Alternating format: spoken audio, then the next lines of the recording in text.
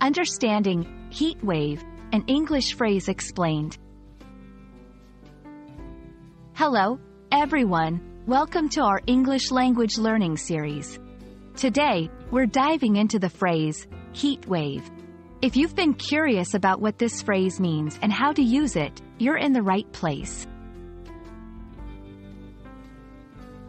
A heat wave is a period of unusually hot weather that typically lasts for 2 or more days.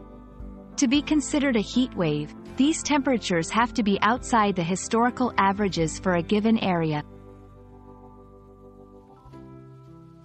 The term heat wave originates from the concept of a wave in the ocean. Much like a wave, a heat wave can be seen as a sudden surge or increase in temperatures, which then subsides. Let's look at how to use heat wave in everyday conversation. You might say, "The city is experiencing a heat wave this week," or "Make sure to stay hydrated during the heat wave." During a heat wave, it's important to know how to stay safe. Drink plenty of water, avoid strenuous activities during peak heat hours, and stay indoors if possible.